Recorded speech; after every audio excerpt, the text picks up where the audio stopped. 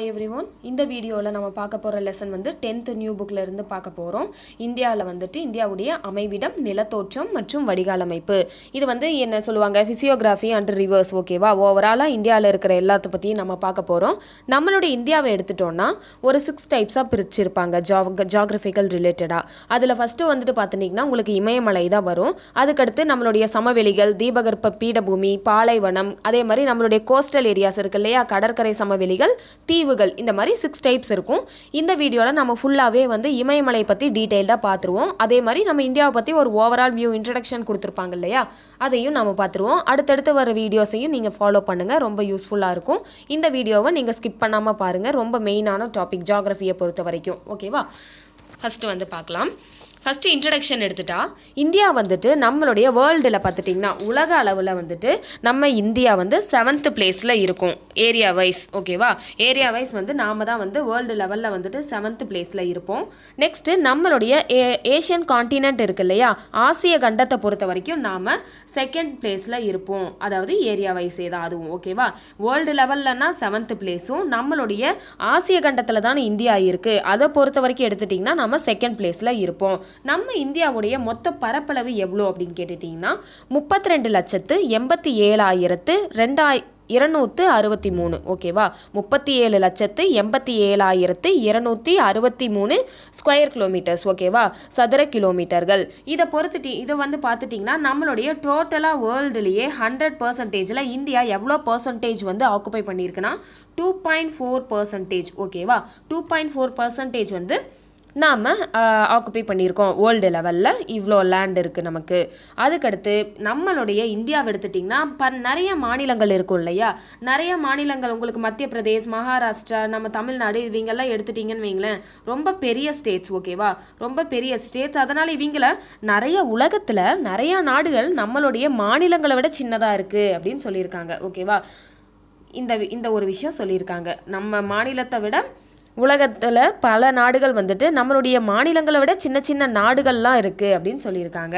அடுத்தது நம்மளுடைய இந்தியாவை பொறுத்த வரைக்கும் இந்தியா மேப்பில் பார்த்துட்டிங்கன்னா உங்களுக்கு தெரியும் இல்லையா, இந்தியா மேப் இப்படி இருக்கும். ஓகேவா? ஓகே, இதில் நம்மளது வந்துட்டு பார்த்துட்டிங்கன்னா இது ஃபுல்லாகவே உங்களுக்கு லேண்டு கவர் ஆகும். ஓகேவா?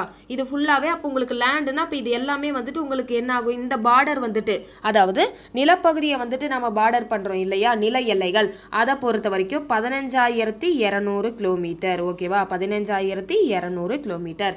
அதுக்கடுத்து இந்த சைடு ஃபுல்லாக நீங்கள் பார்த்துட்டிங்கன்னா உங்களுக்கு எல்லாமே இது எல்லாமே வாட்டர். ஓகேவா? இந்த வாட்டரை எவ்வளோ பார்டர் பண்ணுறோம் அப்படின்னு பார்த்துட்டிங்கன்னு வைங்களேன், அதாவது என்ன சொல்கிறது, நம்மளுடைய 6,100 கிலோமீட்டர்னு சொல்லுவோம். அதாவது இது எல்லாமே உங்களுக்கு என்ன, இந்த இடத்துல வந்துட்டு அரபிக் கடல் வரும், இந்த இடத்துல பே ஆஃப் பெங்கால் வங்காள விரிகுடா வரும், இந்த இடத்துல வந்துட்டு இந்தியன் ஓஷன் வரும் இல்லையா. ஸோ இந்த வாட்டரோட எவ்வளோ பார்டர் பண்ணுறோன்னு கேட்டுட்டிங்கன்னா உங்களுக்கு அது 6,100 கிலோமீட்டர். ஓகேவா? 15,200 கிலோமீட்டர், இது 6,100 கிலோமீட்டர் கொடுத்துருக்காங்க பாருங்கள்.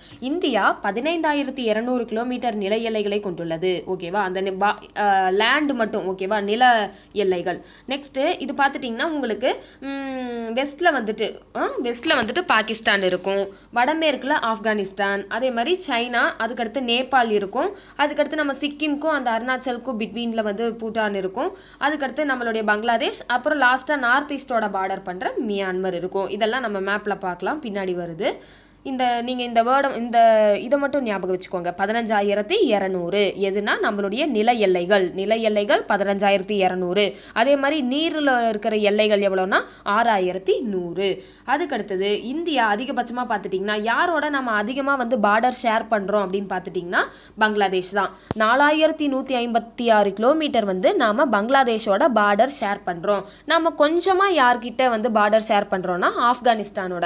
ஆப்கானிஸ்தான் பார்த்திங்கன்னா உங்களுக்கு மேலே வந்துட்டு அந்த பாகிஸ்தான் பார்டர் தாண்டி ஒரு கொஞ்சம் தூரம் மட்டும் உங்களுக்கு ஆப்கானிஸ்தானோட நாம் பார்டர் ஷேர் பண்ணுவோம்.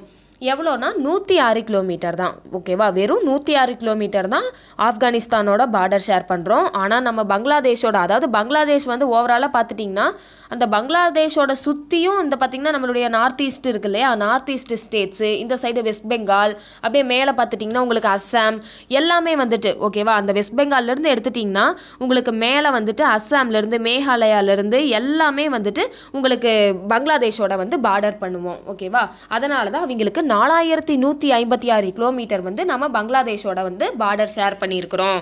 அதுக்கடுத்து இந்தியா பார்த்துட்டிங்கன்னா தெற்கில், ஓகேவா, இந்தியாவை வந்துட்டு தெற்கில் இந்திய பெருங்கடல் இருக்குது, தெரிஞ்சது தான். அதே மாதிரி கிழக்கில் வந்துட்டு வங்காள விரிகுடா, மேற்கில் வந்துட்டு அரபிக்கடல் இருக்குது. அதுக்கடுத்தது நாம் அதை நான் சொன்னேன் இல்லையா, 6100 கிலோமீட்டர் வந்துட்டு நீர், அதாவது கடற்கரை பகுதி, ஓகேவா, அந்த வாட்டரில் பார்டர் பண்ணுறது 6100 கிலோமீட்டர். அதுக்கடுத்து இந்திய கடற்கரை வந்துட்டு மொத்த நீளம் மற்றும் தீவு கூட்டங்களையும் சேர்த்து இது வந்துட்டு நம்மளுடைய இந்த 6100 இருக்கு இல்லையா, 6100ன்றது என்னன்னா வெறும், அதாவது இந்த 6100 அப்படின்றது வந்துட்டு நம்மளுடைய இந்த பார்டர் மட்டும், ஓகேவா, அதாவது இந்தியாவோட இந்த பார்ட்டில் இருக்கிற பார்டர் மட்டும்தான் 6100. அதுக்கடுத்து நம்மளுடைய இங்கே இருக்க அந்தமான் நிக்கோபார், அதுக்கடுத்து லக்ஷத்வீப், அது மாதிரி குட்டி குட்டி ஐஸ்லாண்ட்ஸ் எல்லாம் இருக்கு இல்லையா, அந்த ஐஸ்லாண்ட் எல்லாம் சேர்த்து எவ்வளோ பார்டர் வந்து டோட்டலாக வந்து வாட்டரில் ஷேர் ஆயிருக்குன்னு பார்த்துட்டிங்கன்னா 7516.6 கிலோமீட்டர். ஓகேவா, 7516.6 கிலோமீட்டர். இதையும் மறக்கக்கூடாது. ஓகேவா, அது வந்துட்டு லேண்டில் 15200, வாட்டரில் வந்துட்டு 6100. அதே மாதிரி வாட்டரில் வந்து தீவுகள் எல்லாம் சேர்த்து பார்த்துட்டோம்னா 7516.6 கிலோமீட்டர்.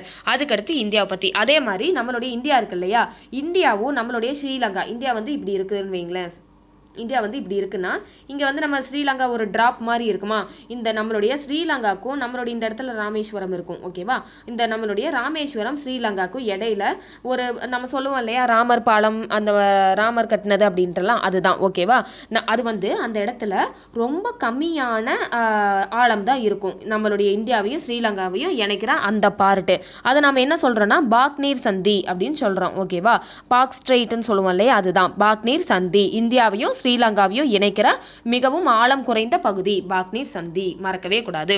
அதுக்கடுத்து இந்தியாவும் உலகமும்.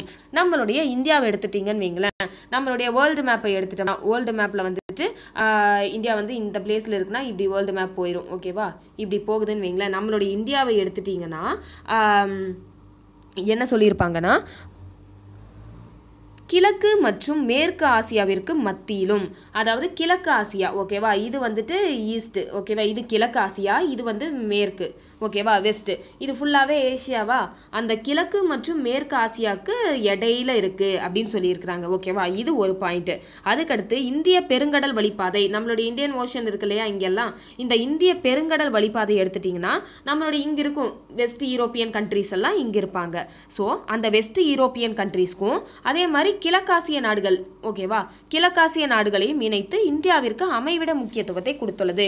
இங்கே பார்த்துட்டிங்கன்னா வெஸ்ட் யூரோப்பியன் கண்ட்ரீஸ் ஆகட்டும், அதே மாதிரி இங்கே இருக்கிற கிழக்காசிய நாடுகளாகட்டும், எல்லாத்துக்கும் வந்துட்டு இங்கே வந்து ஒரு ட்ரேடிங்கோ எது மாதிரியோ எல்லாத்தையும் இணைச்சு ஒரு அமைவிட முக்கியத்துவத்தை கொடுத்துருக்குது. இவங்களும் இங்கே வருவாங்க, இவங்களும் இங்கே வருவாங்க. ஓகேவா, இது ஒரு பாயிண்ட். நெக்ஸ்ட் என்னன்னா இந்தியாவின் மேற்கு கடற்கரை, நம்மளுடைய வெஸ்ட் இருக்கு இல்லையா, வெஸ்ட் கோஸ்டல் ரீஜன், இதை எடுத்துட்டிங்கன்னா கேரளா இந்த இடம் இருக்கு இல்லையா, இந்த இடம், ஓகேவா, இந்த இடத்த எடுத்துட்டிங்கன்னா உங்களுக்கு ஆசியா, ஆப்பிரிக்கா மற்றும் ஐரோப்பிய நாடுகளை இணைக்கும் பாலம். இங்கே பார்த்துட்டிங்கன்னா உங்களுக்கு ஆப்பிரிக்கா இருக்கும் இந்த இடம், ஓகேவா, இந்த சைடு, ஓகேவா, இந்த சைடு வெஸ்ட் யூரோப்பியன் கண்ட்ரீஸ் இருக்கும். இவங்களும் நமக்கு ட்ரேடுக்கு வருவாங்க, ஆப்பிரிக்காவிலேருந்து இப்படி வருவாங்க. ஓகேவா, ஆப்பிரிக்கால இருந்து இங்க வருவாங்க. அதை தான் சொல்லியிருக்காங்க, ஏசியா, ஆப்பிரிக்கா மற்றும் ஐரோப்பிய நாடுகளை இணைக்கும் பாலம். அதே மாதிரி நம்மளுடைய கிழக்கு கடற்கரை எடுத்துட்டீங்கன்னா உங்களுக்கு ஈஸ்ட் கோஸ்டல் லைன் எடுத்துட்டீங்கன்னா இந்த சைடு எடுத்துட்டீங்கன்னா உங்களுக்கு இங்க இருக்கிற கிழக்காசிய நாடுகள்லாம் இருப்பாங்க இல்லையா, அவங்க வருவாங்க. ஓகேவா, கிழக்காசிய நாடுகள் வருவாங்க. அதே மாதிரி தென்கிழக்கு நாடுகள் இருக்காங்கல்ல, நம்மளுடைய இந்த சைடு நம்மளுடைய மலேசியா, அதே மாதிரி இந்தோனேஷியா அவங்கெல்லாம் இருக்காங்க இல்லையா, ஸோ அவங்கெல்லாம் வருவாங்கல்ல. ஸோ நமக்கு ஈஸ்ட் சைடு வந்து இவங்களுக்காக இவங்களுக்கூட ஒரு இணைக்கிற பாலமாக இருக்குது அப்படின்னு சொல்லியிருக்காங்க. அவ்வளோதான். நம்ம இந்தியா வந்து ஓவராலாக பார்த்திங்கன்னா ஒரு சென்ட்ரல் இருக்கங்காட்டி எல்லா கண்ட்ரீஸும் வந்து ஈஸியாக வந்து போகிற இடமா இருக்குது அப்படின்ட்டு. அதாவது வெஸ்ட் கோஸ்டல் லைனில் யார் யார் வந்து வருவாங்க, ஈஸ்ட்டில் யார் வருவாங்கன்னு சொல்லியிருக்காங்க. அவ்வளோதான். அதுக்கடுத்து நம்மளுடைய இந்தியாவை வந்து சப்கான்டினென்ட் அப்படின்னு சொல்லுவோம் இல்லையா, துணை கண்டம் அப்படின்னு. அப்படி ஏன் சொல்கிறோன்னா, அதாவது பாருங்கள், இந்த பார்டர் ஷேர் பண்ணுற கண்ட்ரீஸில் வந்து உங்களுக்கு சைனாவும் ஆப்கானிஸ்தான் மட்டும் வந்திருக்காது. மற்றபடி பாகிஸ்தான், மியான்மர், பங்களாதேஷ், நேபாள், பூட்டான், ஸ்ரீலங்கா இந்த எல்லா நாடுகளையும் இணைச்சோம்னா இந்தியாவை நம்ம ஒரு துணை கண்டம்னு சொல்கிறோம். ஓகேவா. அதே மாதிரி வடமேற்கு. ஓகேவா. இதுக்கு அடுத்தது நம்மளுடைய வடமேற்கு, வடக்கு மற்றும் மேற்கு அந்த அந்த பிளேசஸ்லாம் இருக்குல்ல, ஒன்றும் இல்லை மேலே. ஓகேவா. நம்மளுடைய இங்கே பாருங்கள் மேப் கொடுத்துருக்காங்க, அதை பார்த்துடலாம்.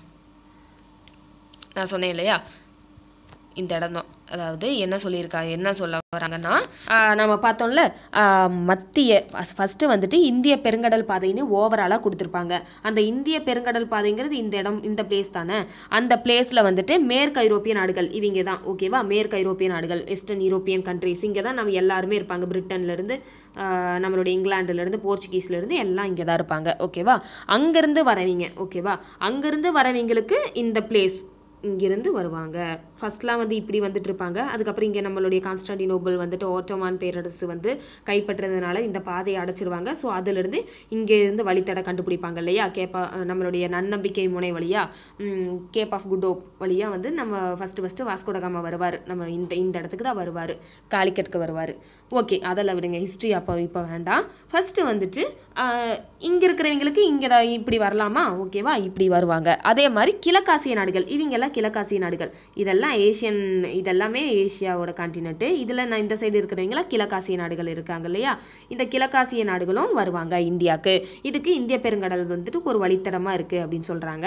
ப்ளஸ் வேறு என்ன சொல்லியிருக்காங்க, நம்மளுடைய மேற்கு கடற்கரை, இந்த மேற்கு கடற்கரை இருக்கு இல்லையா, இந்த சைடு யார் யார் வருவாங்க, ஏசியாவிலேருந்தும் வருவாங்க, அதே மாதிரி ஆஃப்ரிக்காவிலேருந்து வருவாங்க, அதே மாதிரி ஐரோப்பாவிலேருந்து வருவாங்க அப்படின்னு சொல்லியிருக்காங்க. ஓகேவா. இந்த இடம் அவ்வளோதான். அதே மாதிரி நம்மளுடைய கிழக்கு கடற்கரை எடுத்துக்கோங்க இந்த சைடு. ஓகேவா. கிழக்கு கடற்கரை எடுத்துட்டா இங்கே தென்கிழக்கு நாடுகள்லாம் வருவாங்க. அதே மாதிரி கிழக்காசிய நாடுகள் தான் இவங்க. தென்கிழக்கு நாடுகள்னால் இவங்க எல்லாரும் வருவாங்க இங்கிருந்து அப்படின்னு சொல்லியிருக்கிறாங்க. அவ்வளோதான். ஓகேவா. அதுக்கு அடுத்தது நம்ம பார்க்கலாம். மேப்பை பொறுத்த வரைக்கும் இதுதான். அதாவது இந்தியாவை பொறுத்த வரைக்கும் கிழக்கு மற்றும் மேற்காசியாவுக்கு மத்தியில் இருக்குது. ஓவராலாக சொல்லியிருப்பாங்க இல்லையா, கிழக்கு இது வந்துட்டு கிழக்கு, இது ஈஸ்ட் சைடு, இது வந்து வெஸ்ட் சைடு, இதில் மத்தியில் இந்தியா அமைஞ்சிருக்கு அப்படின்னு ஒரு பாயிண்ட் சொல்லியிருப்பாங்க. அதே மாதிரி வேற என்ன சொல்லியிருப்பாங்கன்னா, ஆசியாவோட தென்பகுதி, இது வந்து ஏசியாவா, இந்த ஆசிய கண்டத்தில் வந்துட்டு தென் பகுதியில் தானே இருக்குது, சவுத்தில் தானே நம்ம இந்தியா அமைஞ்சிருக்கு. ஸோ ஆசியாவுடைய தென்பகுதின்னு சொல்லியிருப்பாங்க. இதுதான் சொல்லியிருப்பாங்க.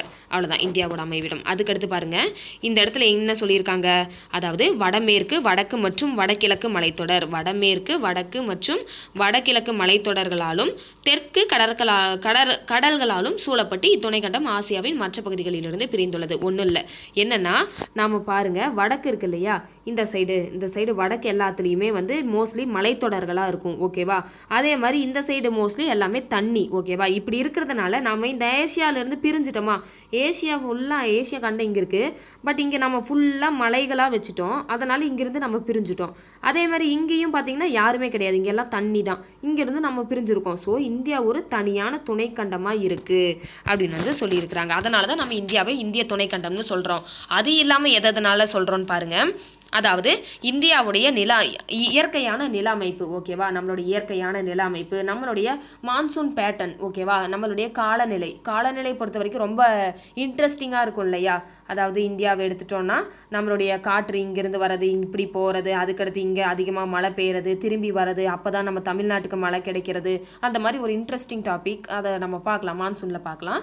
இயற்கை இப்போ பாருங்கள், இந்தியாவை நம்ம எதனாலையெல்லாம் இந்திய துணைக்கண்டம் அப்படின்னு சொல்கிறோன்னா, நம்மளுடைய இயற்கை நில அமைப்பு, காலநிலை, இயற்கை தாவரம். ஓகேவா. நம்மளுடைய காடுகள், அதே மாதிரி நம்மளுடைய மினரல்ஸ், மனித வளம், நம்மளுடைய மக்கள் தொகையாகட்டும். ஓகேவா. இது எல்லாமே பார்த்தீங்கன்னா ஒரு கான்டினென்ட்டுக்கு எதெல்லாம் வேணுமோ, ஓகேவா, ஒரு கண்டத்துக்கு என்னென்ன மாதிரியான ஃபீச்சர்ஸ் வேணுமோ அது எல்லாமே நம்ம இந்தியாவுக்கும் இருக்கிறதுனால நம்ம இந்தியாவை ஒரு சப்கான்டினென்ட், அதாவது துணை கண்டம் அப்படின்னு சொல்கிறோம். அதுக்கடுத்தது நம்ம இந்தியாவோடைய அமைப்பு பரப்பளவு பற்றி பார்க்கலாம். நம்ம இந்தியாவை எடுத்துட்டோம்னு வைங்களேன், நிறையா இருக்கும். அதாவது நம்மளுடைய வேர்ல்டில் பார்த்துட்டிங்கன்னா வேர்ல்டு இப்படி இருக்குன்னு வைங்களேன், இப்படிலாம் நிறையா கோடு போகும், இப்படி போகும், இப்படி போகும், இப்படி போகும் இல்லையா? அதைத்தான் நம்ம இப்போ பார்க்க போகிறோம். என்னென்னா நம்மளுடைய இந்தியா வந்துட்டு அந்த கோடில் எங்கே அமைஞ்சிருக்கு அப்படின்னு பார்த்துட்டோம்னா இப்படி போட்டுக்கோங்க. ஓகேவா? இதில் இப்படி பார்த்துட்டோம்னா நம்ம ஓவராலாகவே பார்த்துட்டிங்கன்னா நம்ம வட அஜத்தில் தான் இருப்போம். ஓகேவா? சென்டர் வந்துட்டு இங்கே போகும். ஓகேவா? ஸோ நாம் வந்து ஓவராலாகவே வந்துட்டு வடக்கில் தான் இருப்போம். இந்த இடத்துல தான் நம்ம இந்தியா இருக்கும். ஓகேவா? வடக்கில் தான் இருப்போம். நம்ம வந்து தெற்கில் இல்லை. தெற்குலலாம் பார்த்திங்கன்னா இங்கே ஆஸ்திரேலியாலாம் இருக்காங்கல்ல, அவங்க தான் ஈக்குவேட்டாருக்கு கீழே இருப்பாங்க. நாம் வந்து ஈக்குவேட்டாருக்கு மேலே தான் இருப்போம். இங்கே பார்த்துட்டிங்கன்னா நம்மளுக்கு ட்ராபிக் ஆஃப் கேன்சர் கிராஸ் ஆகும் நம்ம இந்தியாவை பொறுத்த வரைக்கும். ஓகேவா? அதில் நம்ம இந்தியாவை இப்படி பிரிச்சிட்டோன்னு வைங்களேன், அதில் வந்துட்டு நாம் 8 டிகிரி, ஓகேவா, 8 டிகிரி 4 மினிட்ஸ், 8 டிகிரி 4 மினிட்ஸ், இங்கே வந்துட்டு 8 டிகிரி 4 மினிட்ஸ்லேருந்து இங்கே வந்துட்டு 37 டிகிரி 6 மினிட்ஸ். ஓகேவா? இந்த அளவுக்கு வந்துட்டு நம்ம இருந்திருப்போம். அதே மாதிரி இந்த சைடு பார்த்துட்டிங்கன்னா உங்களுக்கு என்ன சொல்கிறது, ஈஸ்ட் வெஸ்ட் சைடு பார்த்துட்டிங்கன்னா நம்ம ஈஸ்ட் சைடு தான் இருப்போம். ஓகேவா? அந்த ஈஸ்ட்டை பொறுத்த வரைக்கும் நம்ம 68 டிகிரி 7 மினிட்ஸ்லேருந்து 97 டிகிரி 25 மினிட்ஸ் வரைக்கும் இருப்போம். அதை தான் இங்கே சொல்லியிருப்பாங்க. ஓகேவா? 37 டிகிரி, அதாவது 8 டிகிரி 4 மினிட்ஸ்லேருந்து 37 டிகிரி 6 மினிட்ஸ் வரைக்கும். அதே மாதிரி 68 டிகிரி 7 மினிட்ஸ்லேருந்து 97 டிகிரி 25 மினிட்ஸ் வரைக்கும் நாம் இருப்போம். அதுக்கடுத்தது ஓவராலாக வந்துட்டு நம்ம அஜ தீர்க்க பரவல் படி இந்தியா ஃபுல்லாகவே எப்படி இருக்கும்னா வடகிழக்கு அரைக்கோளம். ஓகேவா? வடகிழக்கு அரைக்கோளத்தில் தான் நம்ம இருப்போம். நம்மளுடைய இது பார்க்கலாம், இந்திய திட்ட நேரம் வந்து பார்க்கலாம். இந்திய திட்ட நேரம் ஸ்டாண்டர்ட் டைம் எடுத்துட்டிங்கன்னு வைங்களேன், அதாவது நம்மளுடைய இது பார்த்துட்டிங்கன்னா நம்ம இங்கே குஜராத் இருப்பாங்க இல்லையா, இப்படி இருக்குன்னு வைங்களேன், இங்கே வந்து நம்மளுடைய குஜராத் இருப்பாங்க. அதே மாதிரி இங்கே இந்த லாஸ்ட்டாக வந்து இந்த இடத்துல வந்துட்டு அருணாச்சல் பிரதேஷ் இருப்பாங்க. அதாவது இன்னும் கொஞ்சம் மேலே வரும், இருங்க, அதாவது இப்படி இருக்குன்னா ஓகேவா, இப்படி போகுதுன்னு வைங்களேன். ஃபஸ்ட்டு என்னென்னா உங்களுக்கு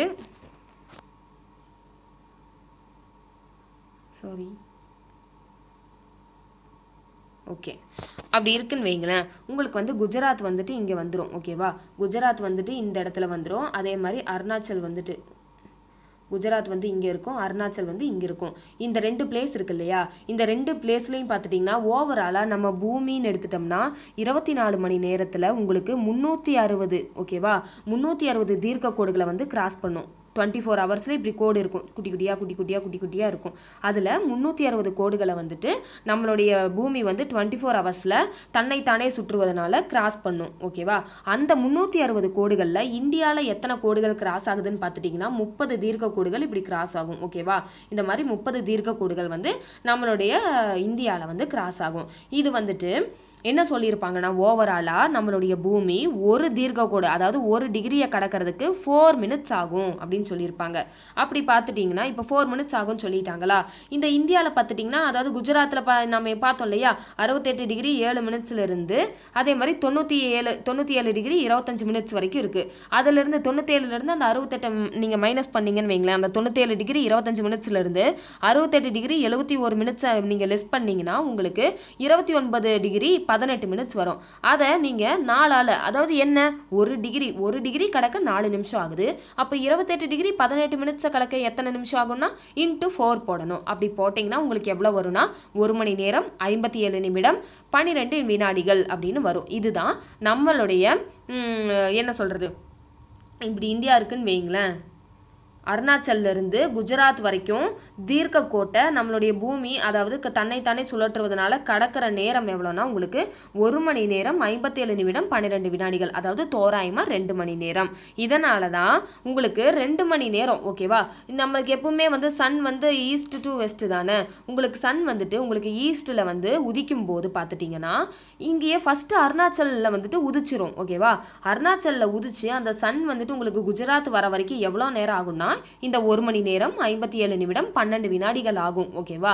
அதனால தான் நம்ம ஃபர்ஸ்ட் சன் எங்கே சன்ரைஸ் ஆகுது, ஜப்பான் சொல்லுவோம். ஏன்னா ஜப்பான் வந்து உங்களுக்கு வேர்ல்டு மேப்பில் பார்த்துட்டிங்கன்னா அந்த லாஸ்ட்டில் இருப்பாங்க, அதாவது இந்த லாஸ்ட்டில் இங்கே இருப்பாங்க. ஓகேவா? அதனால தான் ஜப்பானில் ஃபஸ்ட்டு அப்படியே சன் ரைஸ் ஆகி அப்படியே இப்படி வருவாங்க. இப்படி வரும்போது தான் இப்படி இந்த இந்த டைரக்ஷனில் வருவாங்க. இப்படி வரும்போது தான் ஃபஸ்ட்டு அருணாச்சல் தான் இருக்குது இந்தியாவை எடுத்தோன்னே, ஃபஸ்ட்டு அங்கே தான் சன்ரைஸ் ஆகும். ஓகேவா? கன்னியாகுமரின்றதெல்லாம் வந்து உங்களுக்கு இப்படி வரும்போது உங்களுக்கு கன்னியாகுமரி தெரியும், இங்கேருந்து பார்த்தீங்கன்னா உங்களுக்கு இப்படி தெரியும். பட் இங்கே தான் அருணாச்சலில் தான் ஃபஸ்ட்டு வந்துட்டு சன்ரைஸ் ஆகும்.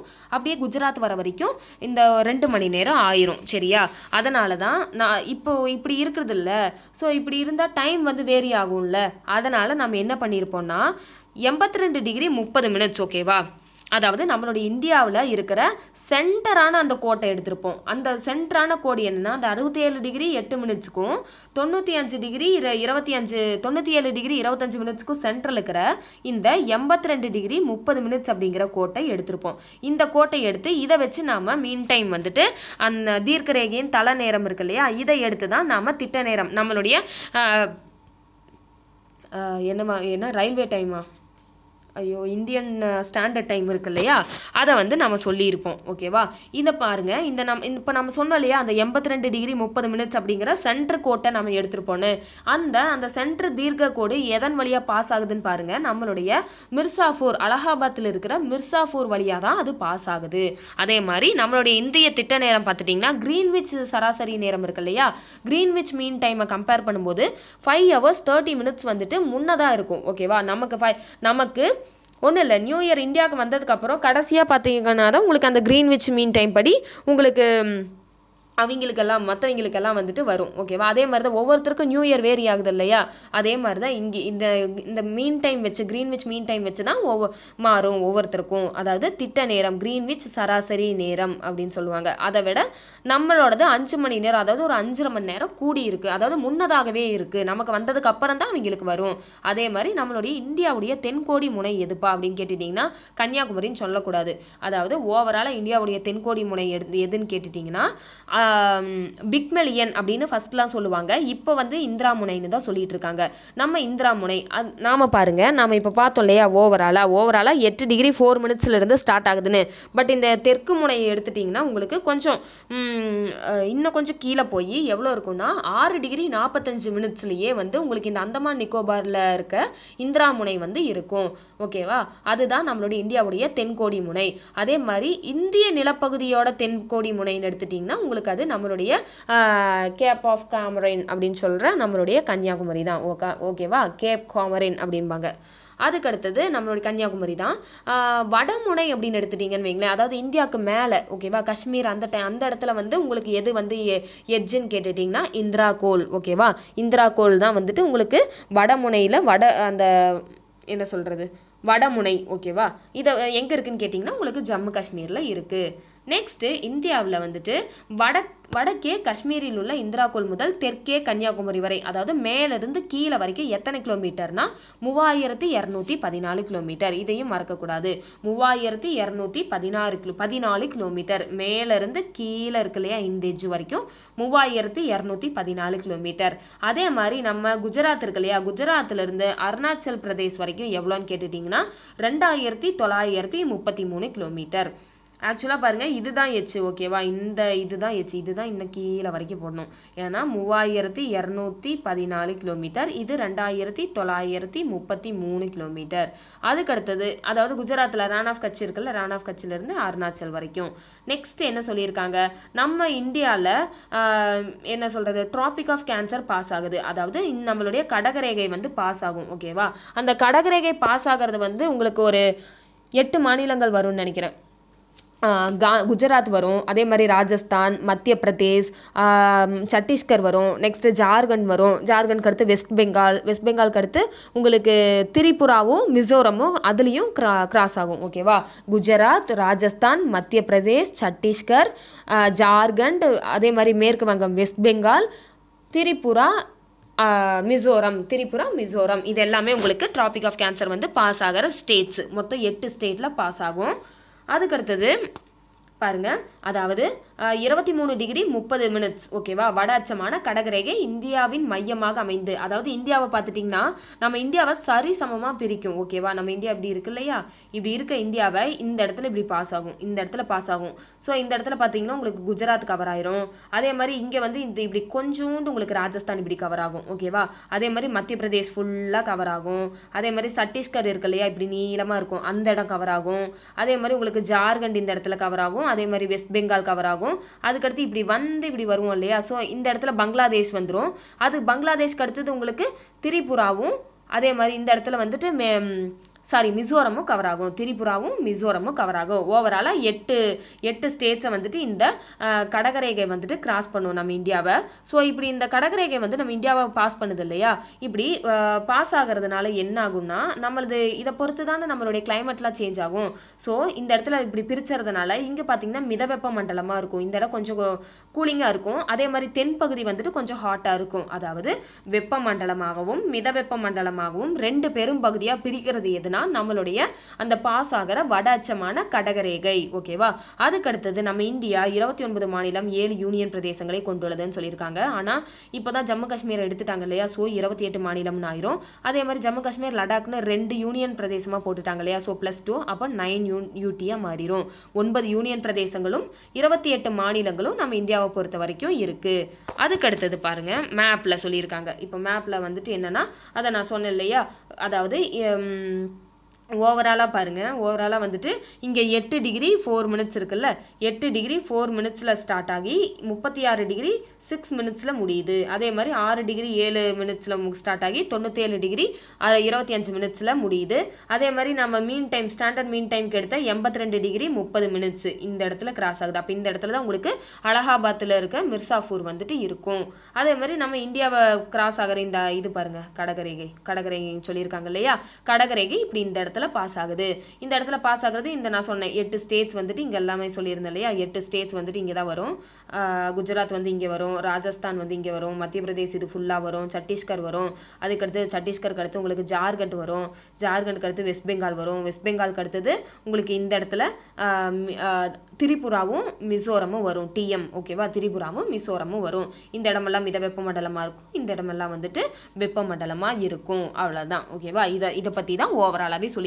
நீங்கள் இதை மட்டும் மனப்பாடம் பண்ணுற மாதிரி இருக்கும். 8 டிகிரி 4 மினிட்ஸ், 37 டிகிரி 6 மினிட்ஸ், அதே மாதிரி 67 degree 7 minutes, 97 degree 25 minutes.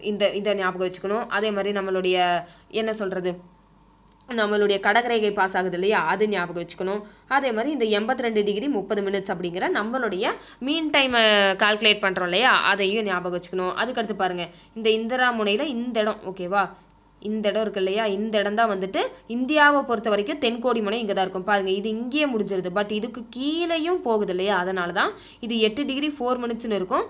But இந்த இடத்துல வந்துட்டு உங்களுக்கு அந்த இந்திரா முனை வந்து பார்த்துட்டிங்கன்னா உங்களுக்கு வந்து அதுக்கும் கீழே போகுது இல்லையா. ஸோ அந்த இடம் வந்து உங்களுக்கு எவ்வளோ வரும்னு பார்த்தோம், 6 டிகிரி 45 மினிட்ஸ்னு ஆகும் ஓகேவா. 6 டிகிரி 45 மினிட்ஸ்னு இன்னும் கீழே போகுது இல்லையா, அதனால் பார்த்தீங்கன்னா இன்னும் கீழே வந்திருக்கும் ஓகேவா இந்த இடம். இது பார்த்துட்டிங்கன்னா கொஞ்சம் மேலே இருக்கிறதுனால 8 டிகிரி 4 மினிட்ஸ்னு அப்படியே மேலே போக இது 37 டிகிரி 6 மினிட்ஸ்னு இருக்கும். அவ்வளோதான். அதுக்கடுத்தது நாம் பார்க்குறது என்னென்னா இங்கே வந்து சும்மா ஒரு எக்ஸசைஸ் மாதிரி கொடுத்துருக்காங்க. அடுத்தது நம்மளுடைய இந்தியாவுடைய இந்த பாக்ஸை பார்த்துடலாம். அதாவது ஆந்திர பிரதேஷோட தலைநகரம் என்ன, அமராவதி ஓகேவா. அமராவதி தான் ஆந்திராவுடைய கேபிட்டல். ஆனால் இப்போ வந்து பார்த்திங்கன்னா உங்களுக்கு 3 இடம் வந்து அதே மாதிரி வைசாக், அப்புறம் வைசாக் வந்து அதாவது விசாகப்பட்டினம் ஓகேவா. விசாகப்பட்டினத்தையும் உங்களுக்கு வைக்கலாம், அதே மாதிரி அமராவதியும் வைக்கலாம், அப்புறம் இன்னும் ஒரு இடம் இருக்கும் ஓகேவா. அந்த இடத்தையும் வந்துட்டு உங்களுக்கு 3 கேபிட்டல் வைக்கலாம். ஏன்னா அப்போ தான் வந்து க்ரோத் வந்து ஸ்டேட் ஃபுல்லாக வந்து ஈக்குவலாக இருக்கும் அப்படிங்கிற மாதிரி சஜஸ்ட் பண்ணியிருக்காங்க.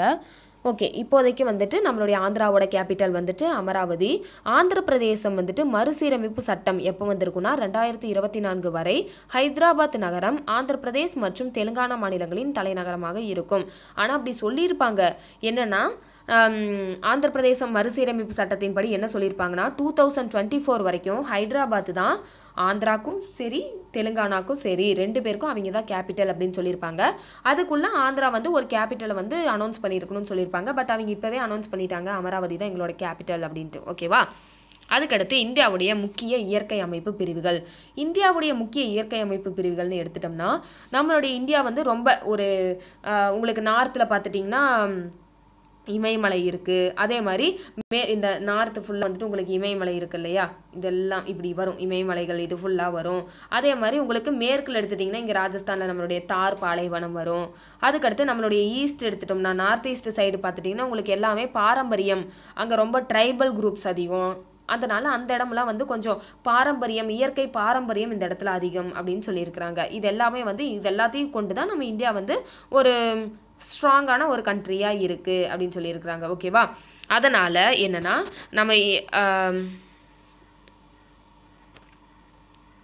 ஓகே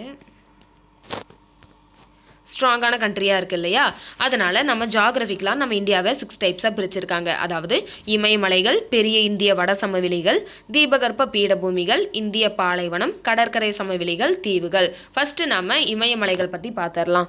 இமயமலைகள் அப்படின்னு எடுத்துட்டாவே என்னென்னா, அதாவது உலகிலேயே வந்துட்டு ரொம்ப யங்கான மவுண்டெயின்ஸ் அப்படின்னா நம்மளுடைய ஹிமாலயாஸ் தான். அதே மாதிரி ரொம்ப உயரமான மலைத்தொடர்கள் நமக்கு தெரிஞ்சது தான். இது பார்த்திங்கன்னா நம்ம இமயமலை சில மில்லியன் ஆண்டுகளுக்கு முன்னால் தான் உருவாகியது அப்படின்னு சொல்லியிருக்காங்க. ஒரு மில்லியனையே வந்து பார்த்தீங்கன்னா இங்கே கொஞ்சமாக சொல்கிறாங்க, அதாவது சில மில்லியன். ஏன்னா மற்ற மலைகள் எல்லாம் கம்பேர் பண்ணும்போது இது வந்து ரொம்ப யங் அப்படின்னு சொல்கிறாங்க, அவ்வளோதான். சில மில்லியன் ஆண்டுகளுக்கு முன்னதான் உருவாகி இருக்கு. இது எதனால் உருவாகி இருக்குன்னு பாருங்க. என்ன விசை? இந்த விசை ரொம்ப முக்கியம். என்னன்னா புவி மேலோட்டு பேரியக்க விசைகள், புவி மேலோட்டு பேரியக்க விசைகள். இதனால தான் இந்த விசை காரணமாக தான் புவி மேலோடு இருக்கு இல்லையா நம்மளுடைய அந்த சர்ஃபேஸ்லாம் வந்து மடிக்கப்பட்டு இப்படி வரது ஓவராலாக இப்படி மலையாக எழுந்திருக்கும். ஓகேவா? இந்த ஃபோர்ஸ் இப்படி மேலே மேலே மடித்து உங்களுக்கு வந்துட்டு இந்த இமயமலை வந்துட்டு கிரியேட் ஆகிருக்கும். இது பார்த்துட்டிங்கன்னா மேற்கில் வந்துட்டு உங்களுக்கு சிந்து பள்ளத்தாக்கு, ஓகேவா, சிந்து வேலியிலிருந்து உங்களுக்கு கிழக்கில் வந்துட்டு பிரம்மபுத்திரா வேலி வரைக்கும் உங்களுக்கு இது பார்த்திங்கன்னா ஒரு 2500 கிலோமீட்டர் வரைக்கும் உங்களுக்கு இந்த இமயமலை வந்து பரவி இருக்குது. இதோட லென்த்து பார்த்திங்கன்னா 2500 கிலோமீட்டர்னு சொல்லியிருப்பாங்க.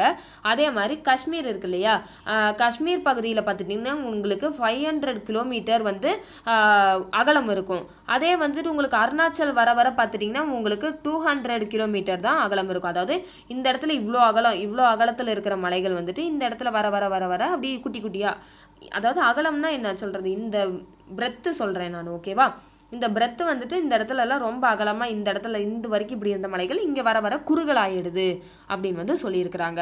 அதே மாதிரி அருணாச்சல பிரதேசத்தில் 200 கிலோமீட்டராக குறியுது. அதே மாதிரி நம்மளுடைய பாமீர் முடிச்சு இருக்கு இல்லையா, நம்மளுடைய பாமீர் முடிச்சு வந்துட்டு உலகின் கூரை அப்படின்னு சொல்லுவாங்க. நம்மளுடைய பாமீர் முடிச்ச அது என்னன்னா நம்ம இந்தியா இருக்குல்லப்பா, இப்படி இருக்குல்ல, இந்த இந்தியாவில் அந்த உச்சியில் வந்துட்டு இங்கே இருக்கிறது தான் பாமீர் முடிச்சு. பாமீர் முடிச்சிலேருந்து நம்மளுடைய இமயமலை இப்படி ஸ்டார்ட் ஆகி இப்படி வில் மாதிரி போகும். ஓகேவா? இதைத்தான் சொல்லியிருப்பாங்க. பாமீர் முடிச்சா நம்ம உலகின் கூரை அப்படின்னு சொல்கிறோம். இங்கிருந்து நம்மளுடைய இந்த மத்திய ஆசியாவின் உயரமான மலைத்தொடரையும் இமயமலையும் இணைக்குது அப்படின்னு சொல்லியிருக்கிறாங்க. மத்திய ஆசியாவுடைய உயரமான மலைத்தொடரையும் நம்மளுடைய இமயமலையும் இணைக்கிற இடம் தான் பாமீர் முடிச்சு. பாமீர் முடிச்சிலிருந்து வில் போன்ற வடிவத்தில் நம்மளுடைய ஹிமாலயா வந்து வந்திருக்கும். ஹிமாலயாவுக்கு சமஸ்கிருதத்தில் என்ன மீனிங்னா பனி உறைவிடம். இங்கிலீஷில் அபோட் ஆஃப் ஸ்னோ அப்படின்னு சொல்லுவோம் இல்லையா, அதுதான் அபோட் ஆஃப் ஸ்னோன்னு சொல்கிறது தான் பனி உறைவிடம் ஹிமாலயா. அதுக்கடுத்து இது வந்து ஒன்றும் இல்லை, நம்மளுடைய பொலிட்டிக்கல் மேப்பு. இதில் ஒன்றும் இல்லை, அதாவது ஸ்டேட்ஸ் மட்டும் கொடுத்துருக்காங்க. ஓகேவா? நான் அந்த ஸ்டேட்ஸ் எல்லாம் நீங்கள் பார்த்துக்கிறதா இருந்தால் இந்த மேப்பை வந்து நீங்கள் யூஸ் பண்ணி பார்த்துக்கலாம். ஓகேவா? அதுக்கடுத்தது நம்ம இந்தியாவில் வந்துட்டு ஒரு பெரிய காம்பவுண்ட் மாதிரி பெரிய அரணாக இருக்கிறது நம்ம இமயமலை தான். இமயமலையை ஃபஸ்ட்டு 3 டைப்ஸாக பிரிப்பாங்க. இதை நல்லா ஞாபகம் வச்சுக்கணும். இமயமலையை பொறுத்த வரைக்கும் 3 டைப்ஸாக பிரிப்பாங்க. ஓகேவா? அதாவது இப்படி இருக்கு இல்லையா இந்த ஷேப்பில், இதில் இந்த சைடு இருக்கிறதெல்லாம் வந்துட்டு உங்களுக்கு வெஸ்டர்ன், ஓகேவா, மேற்கு இமயமலைகள். இந்த சைடு இருக்கிறதெல்லாம் உங்களுக்கு ஈஸ்டர்ன் ஹிமாலயாஸ்ன்னு சொல்லுவாங்க, கிழக்கு இமயமலைகள்னு. இதில் இருக்கிறத சென்ட்ரல் ஹிமாலயாஸ்ன்னு சொல்லுவாங்க. ஓகேவா? இந்த 3 விஷயம் தான் வந்துட்டு உங்களுக்கு இமயமலையை பொறுத்த பொறுத்த வரைக்கும். அதே மாதிரி என்னன்னா இந்த மூணையும் இந்த ஈஸ்டர்னில் இருக்கிறத பூர்வாஞ்சல் குன்றுகள் அப்படின்னு சொல்லுவாங்க. பூர்வாஞ்சல் குன்றுகள், அதாவது பூர்வாஞ்சல் ஹில்ஸ்ன்னு சொல்லுவாங்க. இந்த இடத்த டிரான்ஸ் ஹிமாலயாஸ் அப்படின்னு சொல்லுவாங்க. இந்த இடம் வந்து வெறும் ஹிமாலயாஸ் இல்லாட்டி சென்ட்ரல் ஹிமாலயாஸ் அப்படின்னு சொல்லுவாங்க. ஆனால் இந்த சென்ட்ரல் ஹிமாலயாஸ் இருக்குது பார்த்தீங்களா, இதை இன்னும் 3ஆக பிரிப்பாங்க. அது என்னென்னா, அதாவது உங்களுக்கு பெரிய இமயமலை ஹிமாத்ரி அப்படின்னு சொல்லுவோம் இல்லையா, ஹிமாத்ரின்னு பிரிப்பாங்க. அதே மாதிரி ஹிமாச்சல் சிறிய இமயமலைகள். அதே மாதிரி தேர்டு வந்துட்டு என்னென்னா வெளி இமயமலை இல்லாட்டி சிவாலிக். ஓகேவா, சிவாலிக்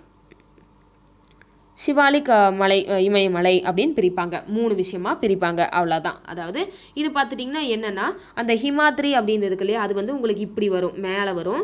அதுக்கடுத்து ஹிமாச்சல் அப்படிங்கிறது சென்ட்ரலில் வரும்.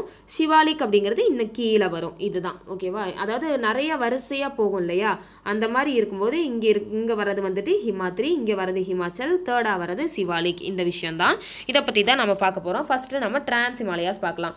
டிரான்ஸ் ஹிமாலயாஸ் அப்படிங்கிறது ஒன்றும் இல்லை, இப்படி வர இமயமலைகளில் இந்த இடம் இருக்குது இல்லையா, மேற்கு இமயமலைகள், அதை பற்றி தான் நம்ம பார்க்க போகிறோம்.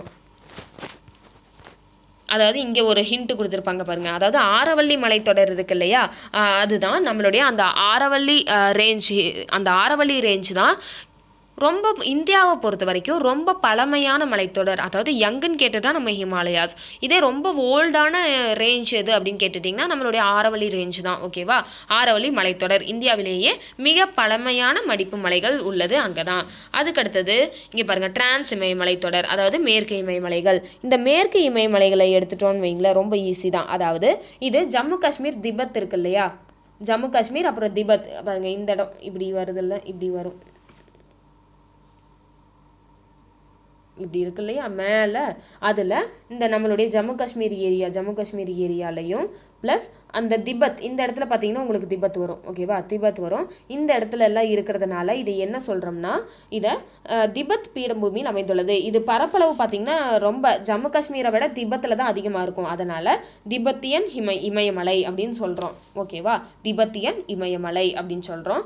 இது கிழக்கில் பார்த்துட்டிங்கன்னா மேற்கு மற்றும் கிழக்கு எல்லைகளில் சுமார் 40 கிலோமீட்டர் அகலம். ஒன்றும் இல்லை, அதாவது இங்கேருந்து மேற்குலேருந்து கிழக்கு இப்படி இருக்குதுன்னா மேற்கும் கிழக்கும் பார்த்துட்டிங்கன்னா 40 கிலோமீட்டர் அகலத்தில் இருக்குது. ஆனால் சென்ட்ரலில் பார்த்துட்டிங்கன்னா 225 கிலோமீட்டர் அகலத்தில் இருக்குது. அதாவது இப்படி வந்து இங்கே ரொம்ப அகலமாக வந்து மறுபடியும் இந்த இடத்துல வந்து சின்னதாயிருது. ஓகேவா, அதாவது டாப் வியூன்னு நினச்சி பாருங்கள்.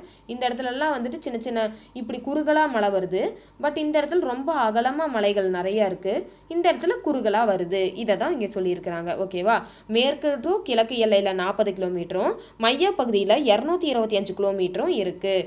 அதுக்கடுத்தது இந்த பகுதியில் வந்துட்டு பாறை அமைப்புகள். ஓகேவா, அங்கே இருக்கிற பாறைகள் வந்து எடுத்துட்டோம்னா கடலடி உயிரின படிமங்களை கொண்ட டெர்ஷியரி கிரானைட். ஓகேவா, டெர்ஷியரி கிரானைட் அப்படின்ட்டு இருக்கிறாங்க. ஓகேவா, எந்த இடம், நம்மளுடைய டிரான்ஸ் ஹிமாலயாஸ் அப்படின்ற நம்மளுடைய மேற்கு இமயமலைகள். அந்த இடத்துல பார்த்துட்டிங்கன்னா கடலடி உயிரின படிமங்களை கொண்ட டெர்ஷியரி கிரானைட் பாறைகள் தான் அங்கே இருக்குது. அதே மாதிரி ஒரு பகுதி மட்டும் பார்த்துட்டிங்கன்னா உருமாறிய பாறை படிமங்கள். ஓகேவா, உருமாறிய பாறை படிமங்களாக இமயமலை தொடரின் மைய அச்சாக அமைந்துள்ளது. நம்மளுடைய ஹிமாலயாஸோடைய அந்த ஆக்சிஸில் மெயின் ஆக்சிஸாக வந்துட்டு எது இருக்குன்னா இந்த உருமாறிய பாறை படிமங்கள் இருக்குது. அதுக்கடுத்து இந்த மேற்கு இமயமலைகளில் என்னென்ன மாதிரியான மலைத்தொடர்கள் மெயின் ஆனதுன்னா நம்மளுடைய ஜஸ்கர். ஓகேவா, ஜஸ்கர், அப்புறம் லடாக், அப்புறம் கைலாஷ் அண்ட் காரகோரம். ஓகேவா, இந்த காரகோரம் கைலாஷ் ரேஞ்சு, இந்த 2 ரேஞ்சும் லடாக் ரேஞ்சும் ஜஸ்கர் மவுண்டெயின்ஸ். ஓகேவா, இதெல்லாம் இந்த 4மே வந்து நம்மளுடைய மேற்கு இமயமலைகளில் இருக்கிறது. ஓகேவா, அதுக்கடுத்தது நம்மளுடைய இமயமலை பார்க்கலாம். இது வந்துட்டு என்னன்னா நம்மளுடைய சென்ட்ரல் ஹிமாலயாஸை எடுத்துட்டோம்னா ஒன்றும் இல்லை, நம்ம இந்தியா இருக்கு இல்லையா, நம்ம இந்தியாவில் வந்து ஃபர்ஸ்ட்லாம் சொல்லுவாங்கல்ல என்னன்னா இது வந்து ரொம்ப இளம் மடிப்பு மலைகள். அதே மாதிரி வடக்கு மலைகள்லையே நம்மளுடைய நார்த் சைடில் இருக்கிற மலைகள்லையே ரொம்ப பெரிய பகுதி எதுனா இந்த சென்ட்ரல் ஹிமாலயாஸ் தான். ஓகேவா, இந்த சென்ட்ரல் ஹிமாலயாஸ் தான் வந்து பார்த்தீங்கன்னா இந்த இப்படி இருக்கும், 3 ரேஞ்சாக இருக்கும். இதில் தான் ஃபஸ்ட்டு வந்துட்டு என்னன்னா நம்மளுடைய ஹிமாத்ரி, ஹிமாச்சல், சிவாலிக். ஓகேவா, இந்த 3ஐயும் நம்ம பார்ப்போம். இந்த சென்ட்ரல் ஹிமாலயாஸை ஓவராலாக பார்த்துட்டு பார்த்துட்டிங்கன்னு வைங்களேன், இது எப்படி உருவாகி இருக்குது அப்படின்னு சொல்லுவாங்கன்னா, ஃபர்ஸ்ட்லாம் பார்த்தீங்கன்னா உங்களுக்கு அங்காரா நிலப்பகுதி, ஓகேவா, அங்காரா லேண்ட் மாஸ் இருக்கும், இந்த இடத்துல கோந்த்வானா லேண்ட் மாஸ் இருக்கும், இது நார்த்து இது சவுத்து, இடையில வந்துட்டு உங்களுக்கு டெத்திஸ் சி போகும். இது என்ன ஆகுனா, இந்த சவுத்து வந்து நார்த்தை நோக்கி நகர்றதும் இது வந்து இப்படி நகரும், ஓகேவா, ஒன்றுக்கு ஒன்று டுவார்ட்ஸாக நகர்றதுனால இந்த இடத்துல ரெண்டுமே இடிச்சு இப்படி வர நிலப்பகுதியும் இப்படி வர நிலப்பகுதியும் இடிச்சு இந்த இடத்துல இப்படி உயர்ந்திருக்கும் அழுத்தம் காரணமா, ஓகேவா. அப்படி வந்தது தான் இந்த நம்மளுடைய சென்ட்ரல் ஹிமாலயாஸ், ஓகேவா. இந்த சென்ட்ரல் ஹிமாலயாஸை பற்றி அவ்வளோதான், ஓகேவா. இப்படி தான் சொல்லியிருப்பாங்க. ஒன்றோடு ஒன்று நகர்ந்ததால் டெத்திஸ் என்ற கடல் வந்து மடிக்கப்பட்டு இமயமலை உருவானது. அந்த கடல் இருக்கு இல்லையா, அந்த கடலுக்கடி இருந்த மண்ணெல்லாம் பார்த்தீங்கன்னா மேலே வந்து உங்களுக்கு கடலில் இருக்க படிமங்கள் எல்லாம் பார்த்தீங்கன்னா இந்த மலையில் நிறையா இருக்கும். உங்களுக்கு நிறையா அது சொல்லுவாங்க, அந்த ஹிமாலயாஸில் வந்து நிறையா ஃபிஷ்ஷஸ்லாம் கிடச்சது. உங்களுக்கு எங்கே போய் மவுண்டெயினில் ஃபிஷ்ஷஸ் வரும், ஸோ அந்த மாதிரி தான் அந்த கடலோடு சேர்ந்து இப்படி மேலே இருந்தங்காட்டியும் அந்த கடலில் இருந்த ஃபிஷ்ஷஸ் எல்லாம் கூட உங்களுக்கு ஹிமாலயாஸில் இருக்குது அப்படின்னு சொல்லுவாங்க. நெக்ஸ்ட்டு வந்து என்னென்னா, இந்த ஹிமாலயாவை நம்ம எப்படி பிரிக்கிறோம்னா 3 விதமாக பிரிக்கிறோம்.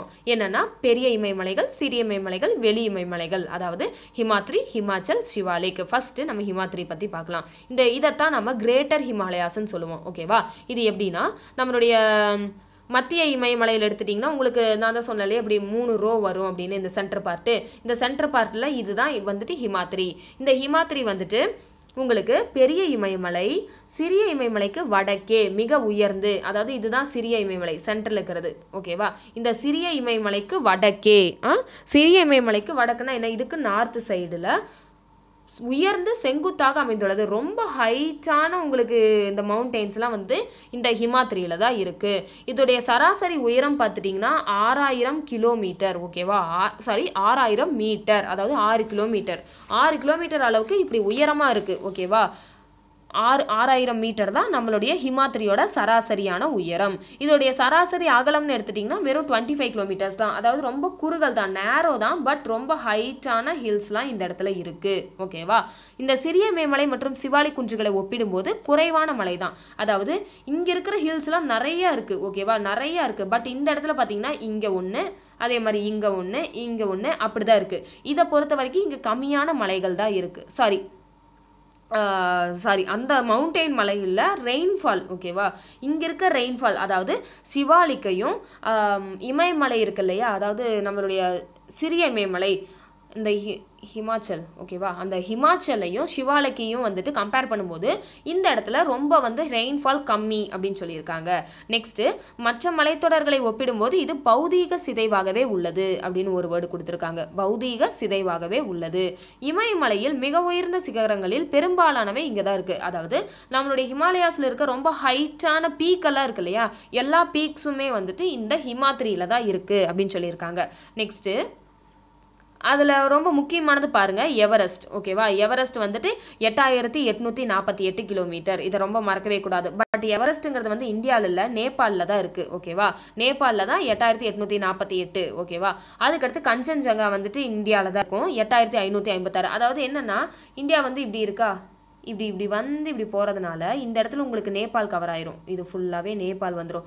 ஆனால் ஹிமாலயாஸ் பார்த்தீங்கன்னா இப்படி இருக்கும், இந்த ஷேப்பில் இருக்கும். அதனால் இங்கே தான் வந்து உங்களுக்கு எவரெஸ்ட் வரதுனால இந்த பிளேசஸ்லலாம் இது நேபாளில் வந்துடும். அதுக்கடுத்து நம்ம கஞ்சன்ஜங்கா அப்படிங்கிறது வந்துட்டு இந்தியாவுக்குள்ளே வந்துடும், ஓகேவா. 8586. இந்தியாவை பொறுத்த வரைக்கும் உயரமான மலை எது அப்படின்னு கேட்டுட்டாங்கன்னா நீங்கள் எவரெஸ்ட் எழுதக்கூடாது. ஏன்னா 8848 கிலோமீட்டர் வந்து எவரெஸ்ட், ஓகே, நேபாளில் இருக்குது. இருந்தாலும் இந்தியாவுடைய பார்டருக்குள்ள ரொம்ப உயரமான சிகரம் எதுன்னு கேட்டுட்டிங்கன்னா K2ன்னு சொல்கிற காட்வின் ஆஸ்டின் தான் இந்த இடத்துல இருக்கும், ஓகேவா. இந்த இடத்துல இருக்கும் ஜம்மு காஷ்மீர், அந்த இடத்துல காட்வின் ஆஸ்டின்னு சொல்கிற K2. உங்களுக்கு இமயமலை வந்து 8848 கிலோமீட்டரா, K2 வந்துட்டு 8611 கிலோமீட்டராக இருக்கும், 8611 கிலோமீட்டராக இருக்கும். நம்மளோட இது வந்துட்டு 8848 கிலோமீட்டராக இருக்கும். கஞ்சன்ஜங்கா பார்த்துட்டோம் 8586. அதுக்கடுத்தது எவரெஸ்ட் சிகரம் பார்த்துட்டிங்கன்னா நேபாளத்துக்கும் கஞ்சன்ஜங்கா நேபாளத்தில் இருக்கும். கஞ்சன்ஜங்கா வந்துட்டு நேபாளத்துக்கும் சிக்கிமுக்கும் நடுவில் இருக்கும் அப்படின்னு சொல்லியிருக்கிறாங்க. அதே மாதிரி மற்ற தொடர்களை விட, அதாவது மற்ற மலைப்பகுதிகளை விட இது வந்து ரொம்ப தொடர்ச்சியான மலையாக இருக்கும் அப்படின்னு சொல்லியிருக்கிறாங்க. இது பார்த்துட்டிங்கன்னா இந்த இடத்துலலாம் அதாவது இந்த ஹிமாத்ரியிலலாம் பார்த்துட்டிங்கன்னா எப்பவுமே கண்டினியூஸாக பனி சூழ்ந்து காணப்படுறதுனால இந்த இடத்துல கங்கோத்ரி அப்புறம் சியாச்சின் அதாவது கங்கோத்ரி கிளேஷியர் சொல்லுவாங்க இல்லையா அதுக்கப்புறம் சியாச்சின் இந்த 2 கிளேஷியர்ஸ் அதாவது பனியாறுகள் வந்து இந்த இடத்துல காணப்படுது எங்கே நம்மளுடைய ஹிமாத்ரின்னு சொல்கிற பெரிய இமயமலைகளில். இந்த இடத்துல பாருங்கள் ஒரு இது கொடுத்துருக்காங்க அதாவது எவரெஸ்ட் வந்துட்டு 8848 மீட்டர். இதை பொறுத்த வரைக்கும் நேபாளில் இருக்குது. அதே மாதிரி நேபாளில் வேறு என்னென்ன இருக்குது, மக்காலு இருக்குது. ஓகேவா, இங்கே வந்து எவரெஸ்ட் இருக்குது, மக்காலு, தௌலகிரி, அதுக்கடுத்து அன்னபூர்ணா. ஓகேவா, அன்னபூர்ணா, கடைசியாக குருலா மருதாத்தா. இது எல்லாமே இந்த 5 பார்த்தீங்கன்னா உங்களுக்கு நேபாளில் தான் இருக்குது. இந்த இடம்லாம் வந்து ஹைட் வைஸ் தான் கொடுத்துருப்பாங்க. எவரெஸ்ட் தான் ஃபஸ்ட்டு இருக்குது 8848. அதுக்கடுத்து நம்ம இந்தியாவில் இருக்கிற காட்வின் ஆஸ்டின் K2 சிகரம் தான் அதுக்கடுத்து செகண்ட் ஹையஸ்ட் 8611 மீட்டர். கஞ்சன்ஜங்கா அதுக்கடுத்து 8586. அட்லீஸ்ட் இந்த 3னாவது நீங்கள் மெமரி பண்ணி வச்சுக்கணும். எவரெஸ்ட்னா 8848, நம்மளுடைய K2 வந்துட்டு 8611, கஞ்சன்ஜங்கா வந்து 8586. எப்பவுமே மறக்கக்கூடாது. நெக்ஸ்ட் மக்காலு வந்துட்டு நேபாளில் இருக்குது, தௌலகிரியும் நேபாளில் தான் இருக்குது. அதுக்கடுத்து நம்மளுடைய நங்க பர்வத் நம்ச பர்வத்னு சொல்லுவோம் இல்லையா, நங்க பர்வத் வந்து இந்தியாவில், நம்ச பர்வத்தும் இந்தியாவில் தான் இருக்குது. நங்க பர்வத் வந்துட்டு 8126. உங்களுக்கு மேபி கேட்கலாம் நங்க பர்வத் வந்து ஹைட்டா நம்ச பர்வத் ஹைட்டான்னு கேட்டால் நங்க பர்வத்து தான் ஹைட்டு. ஏன்னா நங்க பர்வத் பாருங்கள் 8126, ஆனால் நம்ச பர்வத் 7756 தான். உங்களுக்கு நம்ச பர்வத்தோ காமெட்டோ ஒரே ஹைட்டு. ஓகேவா, 7756 2 பேருமே 2 மலைகளுமே பார்த்துட்டிங்கன்னா உங்களுக்கு காமெட்டும் சரி நம்ச பர்வத்தும் சரி ரெண்டுமே வந்துட்டு 7756 மீட்டர். நந்தா தேவி இந்தியாவில் தான் இருக்குது 7817. குருலா மர்தாத்தா அப்படின்றதும் நேபாளில் இருக்குது 7728 மீட்டர். நெக்ஸ்ட் வந்துட்டு என்னென்னா ஓகே இதுதான் இந்தியாவில் வந்துட்டு இந்தியாவுடைய இது கொடுத்துருக்காங்க பாருங்கள் இந்த இடம். அதாவது உங்களுக்கு வந்துட்டு ஓகே நம்மளுடைய இது பார்த்தோம் இல்லையா, ஃபஸ்ட்டு வெஸ்டர்ன் அதாவது மேற்கு இமயமலை அதில் பாருங்கள் லடாக்கு, ஜஸ்கரு, அதே மாதிரி வந்து லடாக் ஜஸ்கர், வேறு என்ன கொடுத்துருப்பாங்க, கரக்கோரம் மலைத்தொடர், இனி ஒன்று கொடுத்துருப்பாங்க ஜஸ்கர் கொடுத்துருப்பாங்க. அதுக்கப்புறம் கைலாஷ் கொடுத்துருப்பாங்க. கைலாஷ் வந்து இங்கே வருது. ஓகேவா, இது எல்லாமே வந்து உங்களுக்கு வெஸ்டர்ன் சைடில் வர மலைத்தொடர்களாக வரும். அதே மாதிரி நம்மளுடைய சென்ட்ரல் ஹிமாலயாஸ் வந்துட்டு இந்த பீரியடில் வரும், இந்த இடத்துல வரும். இந்த இடத்துல வந்து உங்களுக்கு நம்ம பார்த்தோம் எவரெஸ்ட்லாம் இங்கே வருது, எவரெஸ்ட் வருது. அதே மாதிரி கஞ்சன்ஜங்கா வருது, கஞ்சன்ஜங்கா பார்த்தோம் இல்லையா, கஞ்சன்ஜங்கா வரும். இதெல்லாம் வந்துட்டு இந்த இடத்துல வரும். அதுக்கடுத்து அப்படி உங்களுக்கு இங்கே பூர்வாஞ்சல் மலை குஞ்சுகள்னு சொல்கிற 3rd வந்துட்டு இங்கே வரும், கிழக்கு இமயமலை. அதுக்கடுத்து மீதியெல்லாம் நம்ம பார்க்கலாம். ஓகேவா, உங்களுக்கு இதை நல்லா பார்த்துக்கோங்க. பாமீர் முடிச்சு சொன்னேன் இல்லையா, இந்த எஜ்ஜில் இருக்குது பாருங்கள், மேலே பாமீர் முடிச்சு இங்கே இருக்குது. அதே மாதிரி K2 வந்து இந்த இடத்துல இருக்குது 8616. ஓகே, நங்க பர்வத் வந்து இங்கே இருக்குது, நம்ச பர்வத் வந்து இங்கே இருக்கும். ஓகேவா, ரெண்டுமே இங்கேருந்து இங்கே வரைக்கும் வரும். நங்க பர்வத் பெருசாக நம்ச பர்வத்துன்னு பெருசான்னு கேட்டால் நங்க பர்வத்து தான் பெருசு. பட் ரெண்டுமே இந்தியாவுக்குள்ளே தான் இருக்குது. நெக்ஸ்ட் வந்து நம்ம பார்க்கலாம்.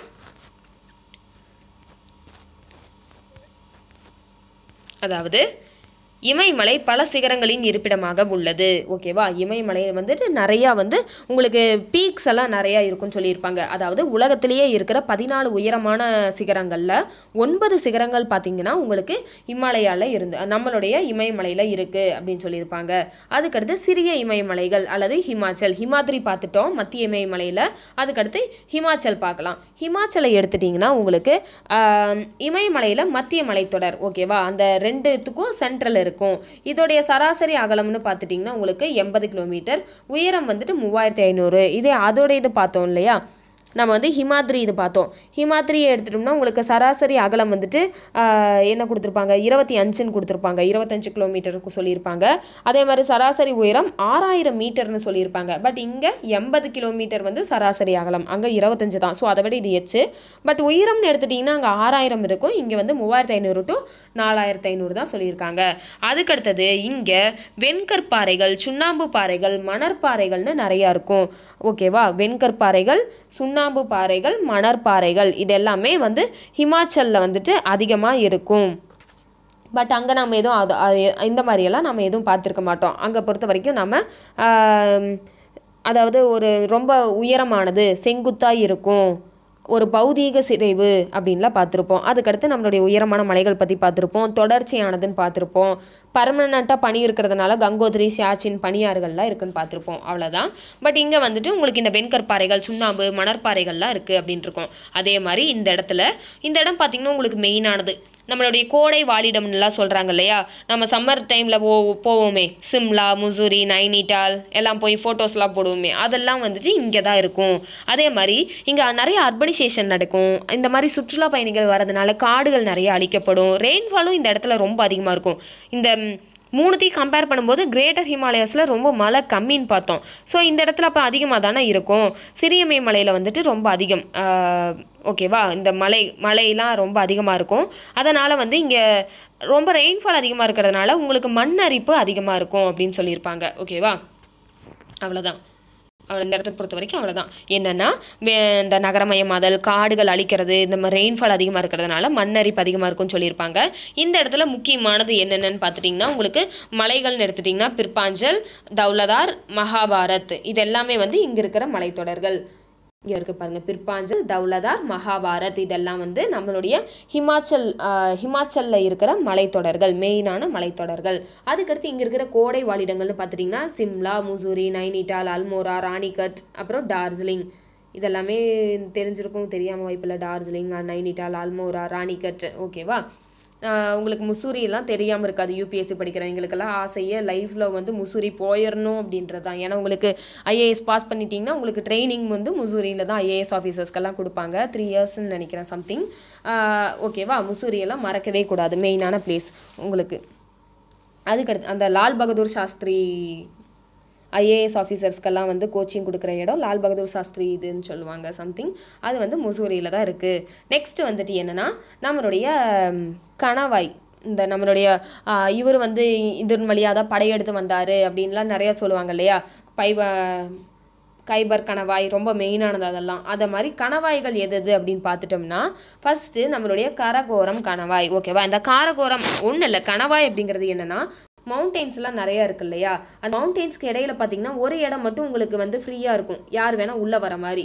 ஓகேவா, அந்த இப்போ ஒரு காம்பவுண்ட் இருக்குன்னா அந்த இடம் மட்டும் இடிஞ்சு போய் இருந்தால் எப்படி இருக்கும், அந்த இடத்துல உள்ளே பூந்து வந்துருவோம் இல்லையா. அந்த மாதிரி வந்துட்டு இருக்கிறத தான் வந்துட்டு இந்த கணவாய்கள். ஓகேவா, இந்த கணவாய்களை பொறுத்த வரைக்கும் என்னென்னா ஃபஸ்ட்டு வந்துட்டு உங்களுக்கு காரகோரம் கணவாய் வந்து சொல்லியிருப்பாங்க. ஓகேவா, காரகோரம் கணவாய் வந்துட்டு எடுத்துட்டிங்கன்னா உங்களுக்கு ஜம்மு காஷ்மீரில் இருக்கும். காரகோரம் கணவாய் எங்கே இருக்குன்னா ஜம்மு காஷ்மீரில் இருக்கும்.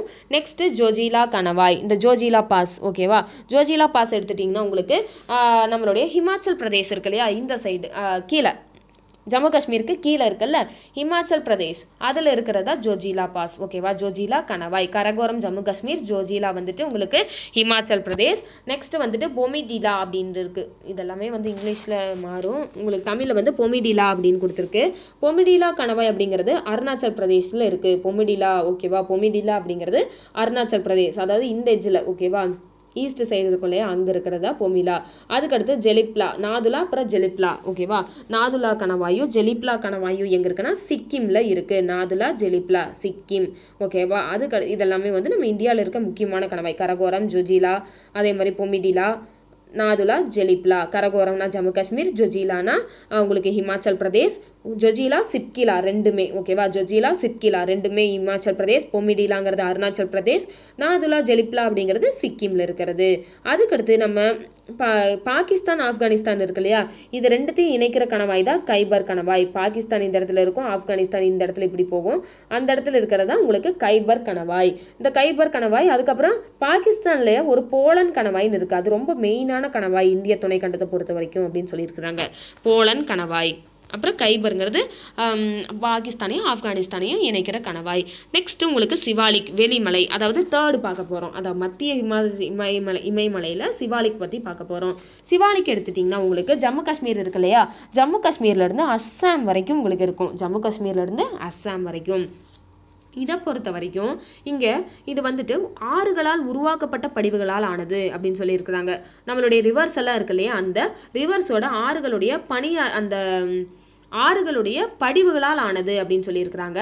நெக்ஸ்ட்டு இதோடைய உயரம்னு பார்த்துட்டிங்கன்னா 900 மீட்டர்லேருந்து 1100 மீட்டர் வரைக்கும் அப்படியே குறைஞ்சிட்டே வருது பாருங்கள். ஃபஸ்ட்டு உங்களுக்கு நீங்கள் பார்த்த அந்த ஈஸ்டர்னில் வந்துட்டு 60,000 இருக்கும், அதாவது உங்களுக்கு அந்த ஹிமாத்ரி இருக்கு இல்லையா, ஹிமாத்ரியில் வந்துட்டு 6000ன்னு பார்த்துருப்போம். அதுக்கடுத்து ஹிமாச்சலில் வந்துட்டு 3500லேருந்து 4500ன்னு பார்த்துருப்போம். ஓகேவா. அதுக்கடுத்து இப்போ பார்க்குற நம்மளுடைய சிவாலிக்கில் வந்துட்டு உங்களுக்கு வந்து 900லேருந்து 1100 வரைக்கும்னு பார்க்குறோம். என்னது இது எல்லாமே ஹைட்டு. ஓகேவா, மீட்டர்ஸ் எல்லாமே. ஓகேவா. இது வந்து ஒரு 6 கிலோமீட்டர் உயரம் இருக்குது. இது வந்து ஒரு 3.5லேருந்து 4 கிலோமீட்டர் உயரம் தான் இருக்குது. இது வந்து ஒரு 1 கிலோமீட்டர் உயரம் தான் இருக்குது. ஓகேவா, கிலோமீட்டரில் பார்த்துட்டோம்னா ஒரு அப்ராக்சிமேட்டாக. அதுக்கடுத்து இதோடைய நம்ம அகலம் பார்த்தோம், 25 கிலோமீட்டர்ஸ் இருக்கும் சராசரி அப்படின்னு பார்த்தோம். இது வந்துட்டு உங்களுக்கு 80 இருக்கும்னு பார்த்தோம். ஓகேவா, 80 கிலோமீட்டர் அகலம், கிலோமீட்டர். ஓகேவா, 80 கிலோமீட்டர் அகலம் இருக்கும்னு பார்த்தோம். உங்களுக்கு சிவாலிக்கில் வந்துட்டு அகலம் எவ்வளோ கொடுத்துருப்பாங்கன்னா 50 கிலோமீட்டர்லேருந்து ஒரு 10 கிலோமீட்டர் வரை கொடுத்துருப்பாங்க. அதாவது கிழக்கில் பார்த்தீங்கன்னா 50, அப்படியே மேற்கில் பார்த்தீங்கன்னா 50, கிழக்கு வர வர பார்த்தீங்கன்னா உங்களுக்கு 10 கிலோமீட்டர்னு கம்மியாயிட்டே வரும் அகலம். ஓகேவா, இங்கே 25, இங்கே வந்துட்டு 80, இங்கே வந்து 50லேருந்து அப்படி 10 வந்து கம்மியாயிட்டே வரும் அகலத்தை பொறுத்த வரைக்கும். நெக்ஸ்ட்டு இது வந்து ஒரு தொடர்ச்சியற்ற மலைத்தொடர் அப்படின்னு சொல்லியிருக்காங்க. தொடர்ச்சியான மலைத்தொடர்ன்னு நாமளை எதை பார்த்தோம், தொடர்ச்சியான மலைத்தொடர் அப்படின்னு நம்மளுடைய ஹிமாத்ரி இருக்கு இல்லையா, 3rd ஒன், அதை தான் பார்த்தோம். இது ஃபர்ஸ்ட் ஒன். ஓகேவா, அதனால 3rd ஒன் வந்துட்டு தொடர்ச்சியற்றது அப்படின்னு சொல்லியிருக்காங்க. அதே மாதிரி குறுகலான நீண்ட பள்ளத்தாக்குகள். ஓகேவா, ரொம்ப நேரோவான ஒரு லென்த்தியான வேலிஸ் வந்து இங்கே அதிகம். அதாவது எதுக்கு இடையிலனா நம்மளுடைய சிறிய மலைத்தொடர் இருக்கு இல்லையா, சென்ட்ரல், அதாவது மிட்டில், அந்த மிட்டுக்கும் இதுக்கும் இடையில நிறைய பள்ளத்தாக்குகள் காணப்படும் அப்படின்னு சொல்லியிருக்காங்க. அதுக்கு அடுத்தது இதோடைய ஓகேவா, இந்த மிட்டுக்கும் இந்த 3rd ஒன். ஓகேவா, இது வந்து ஹிமாத்ரி, இது வந்து ஹிமாச்சல், இது வந்து சிவாலிக். இந்த இடையில நிறைய பள்ளத்தாக்குகள் வந்து காணப்படும் அப்படின்னு சொல்லியிருக்காங்க. ப்ளஸ் இந்த இடம். ஓகேவா, இதைத்தானே இப்போ நம்ம பார்த்துட்டு இருக்கோம். இந்த கிழக்குலேருந்து மேற்கு வரைக்கும் பார்த்துட்டிங்கன்னா இந்த இடத்துல வந்துட்டு அந்த பள்ளத்தாக்குகளை வந்து டியூர்ஸ் அப்படின்னு சொல்லுவாங்க. இங்கிலீஷில் DUARS தான் இங்கே போட்டிருக்காங்க இல்லையா, டியூர்ஸ்ன்னு சொல்லுவாங்க. அதே இந்த பிளேஸில் பார்த்தீங்கன்னா உங்களுக்கு மேற்கில் பார்த்தீங்கன்னா டூன்ஸ். ஓகேவா, அப்படின்னு சொல்லியிருக்காங்க. கிழக்கு பகுதியில் டியூர்ஸ், அப்படியே மாற்றிக்கோங்க. கிழக்கு பகுதியில் தான் உங்களுக்கு டியூர்ஸ். கிழக்குனா இந்த சைடு தான் கிழக்கு. ஓகேவா, கிழக்கில் உங்களுக்கு டியூர்ஸ்னும் மேற்கில் வந்துட்டு உங்களுக்கு டூன்ஸ் அப்படின்னும் சொல்கிறாங்க. ஓகேவா, அதுக்கடுத்தது இந்த பகுதியில் குடியிருப்பு வளர்ச்சிக்கு ஏற்றதாக உள்ளது. அதாவது அந்த இடத்துல வந்துட்டு என்ன சொல்கிறது, குடியிருக்கிறாங்க இல்லையா, அந்த வளர்ச்சிக்கு வந்து இந்த இடம் ரொம்ப ஏற்றதாக இருக்குன்னு சொல்லியிருக்காங்க. எது நம்மளுடைய 3rd ஒன்னாக இருக்கிற சிவாலிக் குன்றுகள். நம்மளுடைய 2nd ஒன்னாக இருக்கிற சிறிய மேமலை இருக்கு இல்லையா, ஹிமாச்சல், அதில் தான் உங்களுக்கு கோடை வாழிடங்கள் அதிகம். அதுக்கடுத்தது பூர்வாஞ்சல் குன்றுகள். அதாவது ஓவராலாக நம்ம 3rd பார்த்தோம் இல்லையா, இப்படி, அதாவது இமயமலை இப்படி இருக்கும். இதெல்லாம் வெஸ்ட்டு, இது சென்ட்ரலு, இது வந்துட்டு ஈஸ்ட்டுன்னு பார்த்தோம் இல்லையா. இந்த ஈஸ்ட்டை பற்றி பார்க்க போகிறோம். இப்போ வரைக்கும் பார்த்தது இது பார்த்தோம். இதில் வந்து ஒரு 3 டைப்ஸ் பார்த்தோம். அதுக்கடுத்து இதை பற்றி நம்ம பார்க்க போகிறோம். பூர்வாஞ்சல் வந்து எடுத்துட்டிங்கன்னு வைங்களேன், உங்களுக்கு எப்படின்னா, அதாவது இந்தியா இருக்கு இல்லையா, இந்தியாவில் வந்துட்டு உங்களுக்கு இப்படி இருக்குது இந்தியா. ஓகேவா, இப்படி போய் இப்படி வந்து இப்படி இருக்குன்னு வைங்களேன். இந்த இடம்லாம் நம்ம இப்போ பார்த்துட்டோம். இந்த பூர்வாஞ்சல் அப்படிங்கிறது என்னன்னா, இங்கே போகும், அந்த நம்மளுடைய நார்த் ஈஸ்ட் இருக்கு இல்லையா, இதில் போய் மியான்மர் வரைக்கும் போகும். ஓகேவா, இப்படி இந்த ஷேப்பில் இந்த இடம்லாம் தான் உங்களுக்கு பூர்வாஞ்சல். ஓகேவா, இந்த பூர்வாஞ்சல் எடுத்துட்டீங்க, பூர்வாஞ்சல் குன்றுகள் அப்படின்னு சொல்லுவாங்க. ஏன்னா இங்கே எல்லாமே நிறைய ஹில்ஸ் வந்துட்டு அங்கங்கே இருக்கும். ஓகேவா, இதில் வடகிழக்கு மாநிலங்களில் தான் பரவி இருக்குது அப்படின்ட்டு இருக்காங்க. நம்மளுடைய நார்த் ஈஸ்ட் இருக்கு இல்லையா, நார்த் ஈஸ்டில் தான் பரவி இருக்குது. அதே மாதிரி இதில் பெரும்பான்மையான குன்றுகள் பார்த்தீங்கன்னா உங்களுக்கு மியான்மரில் தான் இருக்குது. அதாவது மியான்மர் இருக்கு இல்லையா, மியான்மர்லேயும் இந்தியாவுடைய பார்டர்லேயும் தான் இருக்குது அப்படின்னு சொல்லியிருக்காங்க. நம்மளுடைய மற்ற மலைகள் மற்றும் குன்றுகள், அதாவது மற்ற மலைகள் இல்லாட்டி குன்றுகள்லாம் இந்தியாவில் உட்பகுதியில் இருக்குது. அதுதான் இப்போ வரைக்கும் பார்த்ததெல்லாம் இந்தியாவுடைய உட்பகுதியில் தானே இருந்தது. பட் இது மட்டும் பார்த்துட்டிங்கன்னா உங்களுக்கு மியான்மர் இருக்கு இல்லையா, மியான்மருடைய அந்த இடத்துல தான் இருக்கும். நெக்ஸ்ட்டு இதில் என்னென்ன மலை குன்றுகள்லாம் இருக்குன்னா, நம்மளுடைய காசி, காரோ, ஜெயந்தியாலாம் இருக்கு இல்லையா, மெயினான மலைகள். அந்த மெயினான மலைகள்லாம் இதெல்லாம் பார்த்தீங்கன்னா உங்களுக்கு மேகாலயாவில் இருக்கும். ஏன் அந்த மேகாலயாவில் வந்து உங்களுக்கு மான்சூன் டைமில் அதெல்லாம் தடுத்து இங்கிருந்து போகிறத, அந்த இடத்துல மழைப்பொழிவு வந்து ரொம்ப அப்படியே பொத்துன்னு ஊற்றிடும் எல்லா மலையும். ஸோ அந்த இடத்துல தான் உங்களுக்கு மேகாலயாவில் இருக்க ஷில்லாங் அப்படிங்கிறதுல தான் உலகத்திலேயே வந்துட்டு அதிக மழைப்பொழிவு பெறும் இடமா இருக்கும். அதற்கு காரணமான மலைகள் இந்த காசி, காரோ, ஜெயந்தியா மலைகள் தான். ஓகேவா, இதெல்லாம் உங்களுக்கு மான்சூனை வந்து தடுத்து அந்த இடத்துல மழைப்பொழிவு ஏற்படுத்துறது அந்த மலைகள். அதே மாதிரி மணிப்பூர், மிக்கீர், காரோ, பட்காய்ப்பம், மிஷ்மி, இதெல்லாம் சேர்ந்தது தான் உங்களுக்கு பூர்வாஞ்சல் மலைகள்.